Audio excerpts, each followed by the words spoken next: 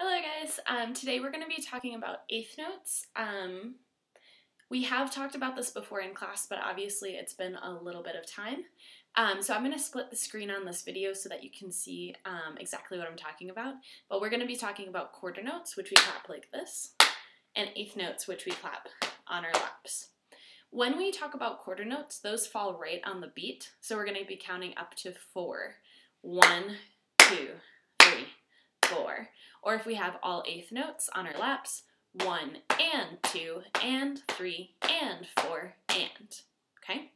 So let's go ahead and start with this first combination that I've posted in this video. 1, ready, go. 1, 2, 3, 4.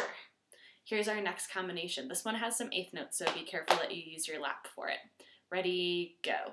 1, 2, and 3, 4. Here's our next combination. Ready, go. 1 and 2 and 3, 4. Ready, go.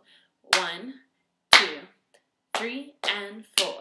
Here's a little bit of a tricky one, so watch out for this. We're going to start on our laps with the eighth notes. And make sure you're counting out loud too with this. Ready, go. 1 and 2, 3 and 4. Next one is all eighth notes. Ready, go. 1 and 2 and 3 and 4 and. And here's our last one. Ready, go.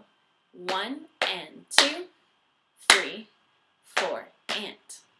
Good job. If you are able to get that pretty well, then you can move on to the next video where you'll be using your instrument to try those rhythms out. Bye guys.